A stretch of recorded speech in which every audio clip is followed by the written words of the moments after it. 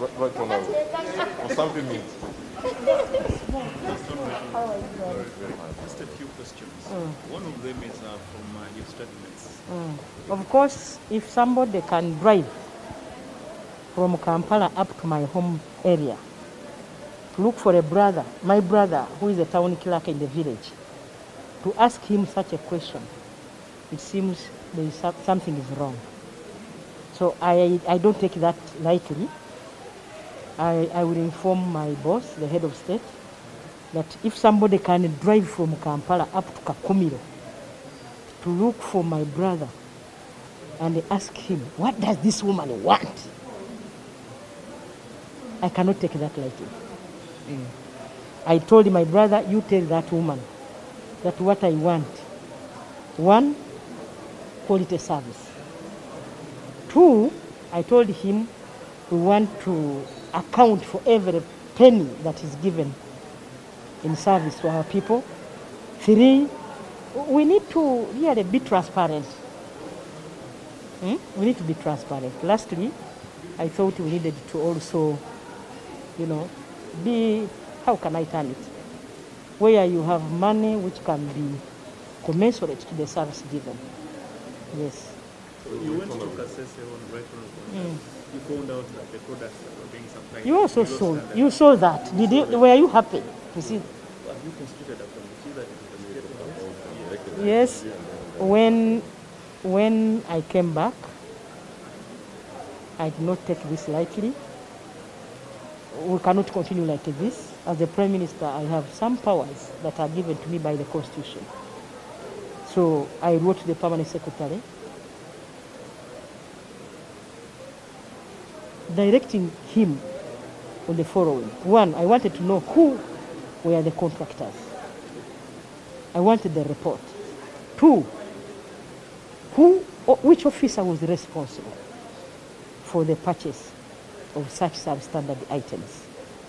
3, how much was it?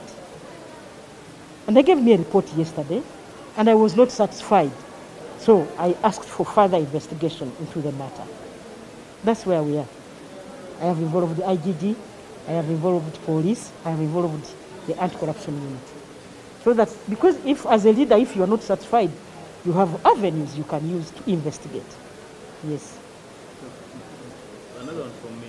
Yesterday, Dr. Chris was saying that in the list of the... Nabakutisatisa family. Oli yavuze n'ava e Kampala yasoma ne brother wange n'atuuka eri n'amugamba ekindeese oli mukwano gwange twasoma ffenna e Makerere. Naye muganda we ayagala ki?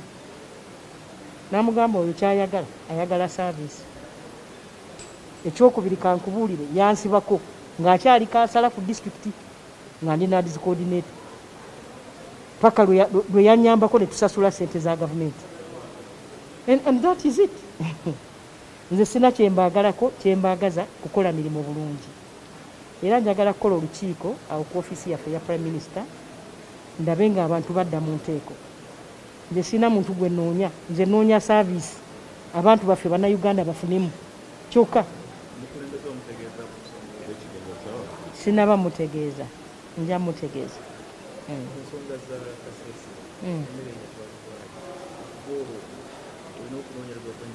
Yes, kati ebintu bye nagaana byakomyewo. Ekyo kimu.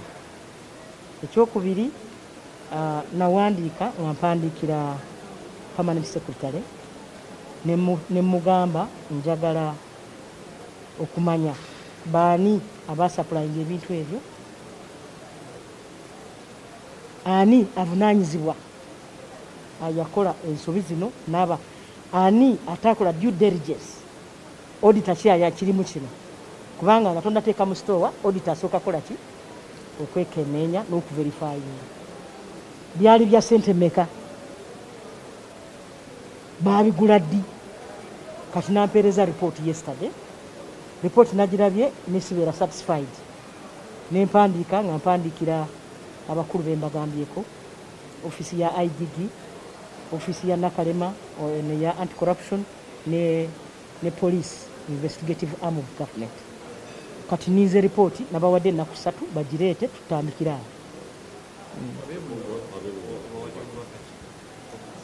Kuweereza bino bye tulimu ebya paalamenti n'obwa minisita bya buweereza. Tewali kati nga bw'olaba omusawo bw'ajjanjaba omulwadde n'awona awulira bulungi. Tewali kinsanyusa kati ng'ennaku zino okulaba abantu nga bafunye akasente nagana nasobodde okugulamu kakiro ka sukaali nga mpulira bulungi. Ekyo kimpa satisfaction ey'enjawulo. Nabagambye bannange tulina okulwana okulaba nga tutambula mu ministries, okulaba nga tuweereza abantu baffe, kubanga tubadde tuluzinga ababaka bangi almost buli kisanja nga bannaffe batuvaako ate abamu ng'olaba balungi nga buli kaseera wajja bapya. Gavumenti eba efiiriddwa experience ey'oli gye tumutaddemu. Ekyokubiri, gavumenti oba nabo bennyini ababaka kugamba nabo baba bafiiriddwa embeera ey'enjawulo. Ekyokusatu, abantu ababadde babaliko nga bamanyidde ate oyo aba amanyisi akatimba okukwatwa n'ensoni ogamba bojo bano bakyali banyayuganda kiki kukola ssente nabakyezo. So I need your prayers. Akuba omusika izirege yagamba munyanyazi gwe lwanyaga nti ye twasoma ffene makerere naye muganda wayagala ki? Ayagala ki omukazi oyo? Kati ebyo ebihabuzo, which means abantu tubasambira omukubi. Nyowe mugambire bagambe tinyina kyenkwenda. Nkwenda kintu kimu, amananu. Tinyina kyenkwenda, nkwenda kintu kimu, abantu bafune ekyo kye basaanire kufuna. Kabanyayuganda yesu omundu akubundabunda abalina ebizibu naye kandi kumwongerawo ebizibu bindi. I'm sorry, but that has been my trend. That has been my way of doing things from childhood. So they will just cope up with me.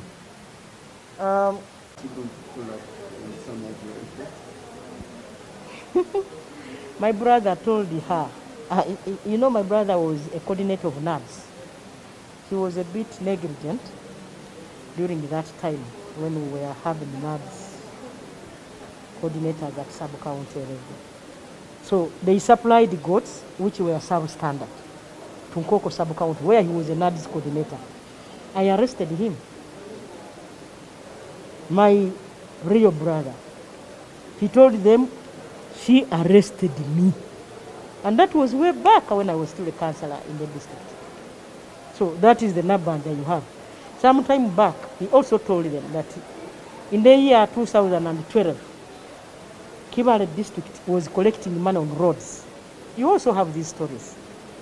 So I saw the products of my people. The cost was going down terribly because business people could no longer come to Kakumiro because of those exorbitant prices, exorbitant charges they were putting on the road. I removed that roadblock. Remember, we even had to exchange. So I don't want anything that really makes my people suffer. Yes. Cost is not new in this country. We have seen several times ministers being scared and intimidated by those staff in those same ministries where they are heads. And maybe what I can say is for the Prime Minister not to fear. Just remain in her, to focus in her line of responsibilities so that she doesn't also go, I think, beyond where she's supposed to reach. I believe she's going to perform, and at least so far we have seen how she's doing well. I only want to encourage her to stand out and speak for the poor, the vulnerable Ugandan who has been suffocated in most of these institutions. For instance, when we go to the health sector, you see what the situation is so terrific. When we come to these other institutions, even in the local government, many of the staff there are being suffocated. Corruption has eaten almost all the institutions of this country. And when we have a Prime Minister who can come out and stand out and speak on what is happening in this institution, we feel proud.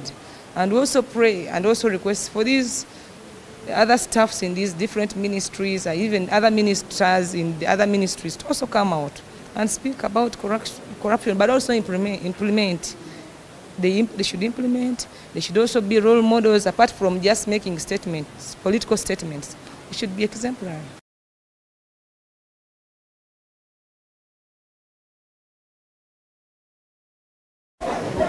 Right on now. Or something means. Just a few questions. One of them is from your statements. Of course, if somebody can drive from Kampala up to my home area to look for a brother, my brother, who is a town clerk in the village, to ask him such a question, it seems there is something is wrong. So I don't take that lightly. I will inform my boss, the head of state, that if somebody can drive from Kampala up to Kakumiro to look for my brother and ask him, what does this woman want? I cannot take that lightly. I told my brother, you tell that woman that what I want. 1, quality service. 2, I told him we want to account for every penny that is given in service to our people. 3, we need to really be transparent. We need to be transparent. Lastly, I thought we needed to also, be, how can I turn it?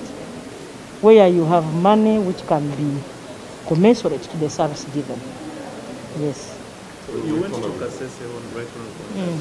You found out that the products that were being supplied. You also saw. You saw that. Were you happy to see? Have you constituted a committee that is investigating Yes. this? When I came back, I did not take this lightly. We cannot continue like this. As the Prime Minister, I have some powers that are given to me by the Constitution. So I wrote to the Permanent Secretary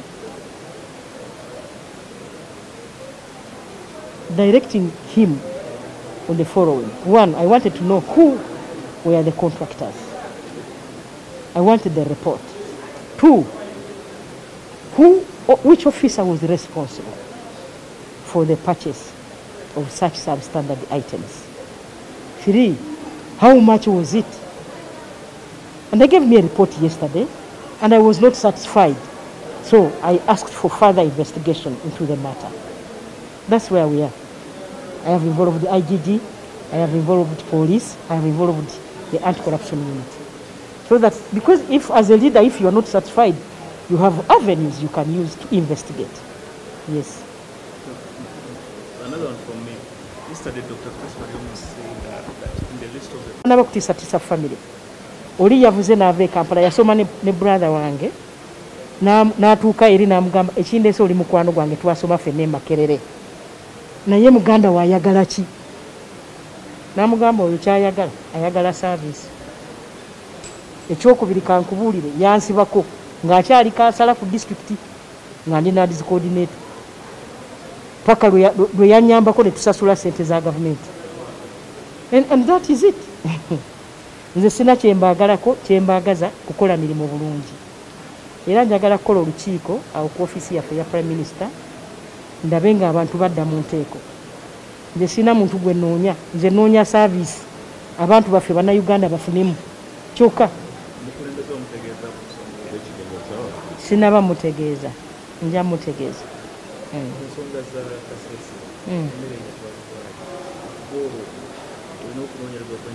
Yes, kati ebintu bye nagaana byakomyewo. Ekyo kimu. Ekyokubiri nawandiika nga mpandiikira Permanent Secretary ne mugamba njagala okumanya baani abasaplayinga ebintu ebyo,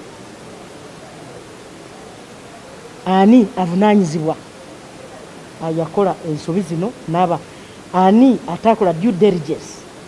Auditor ki kirimu kino, kubanga nga tondateeka mu store, auditor asooka kola ki? Okwekenneenya n'okuverifyinga. Byali bya ssente mmeka? Baabigula ddi? Kati nampeereza report yesterday. Report nagirabye nesibeera satisfied. Nempandiika nga mpandiikira abakulu bembagambyeko, ofisi ya IGG, ofisi ya Nakalema ne ya anti-corruption ne police investigative arm of government. Kati nize report nabawadde ennaku 3 bagireete tutandikira.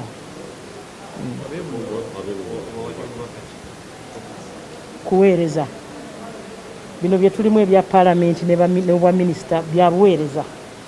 Tewali kati nga bw'olaba omusawo bwajjanjaba omulwadde n'awona awulira bulungi. Tewali kinsanyusa kati ng'ennaku zino okulaba abantu nga bafunye akasente nagala nasobodde okugulamu kakiro ka sukaali nga mpulira bulungi. Ekyo kimpa satisfaction ey'enjawulo. Nabagambye bannange tulina okulwana okulaba nga tutambula mu ministries, okulaba nga tuweereza abantu baffe. Kubanga tubadde tuluzinga ababaka bangi almost buli kisanja nga bannaffe batuvaako ate abamu ng'olaba balungi nga buli kaseera wajja bapya. Government eba efiiriddwa experience ey'oli gye tumutaddemu. Ekyokubiri, government oba nabo bennyini ababaka kugamba nabo baba bafiiriddwa embeera ey'enjawulo. Ekyokusatu, abantu ababadde babaliko nga bamanyidde ate oyo aba amanyi akatimba okukwatwa n'ensoni ogamba bojo bano bakyali Banyayuganda kiki kukola ssente nabakyezo. So I need your prayers. Akuba aliwo omusika izireke yagamba munyanyazi gwe lwanyaga nti ye twasoma ffene Makerere naye muganda wayagala ki? Ayagala ki omukazi oyo? Kati ebyo ebihabuzo, which means abantu abandi tubasambira omukubi. Nyowe mugambire bagambe tinyina kyenkwenda. Nkwenda kintu kimu, amananu. Tinyina nkwenda kintu kimu, abantu bafune ekyo kye basaanire kufuna. Nk'Abanyayuganda, yesu omuntu akubundabunda abalina ebizibu naye kandi kumwongerawo ebizibu bindi. I'm sorry, but that has been my trend. That has been my way of doing things from childhood. So they will just cope up with me.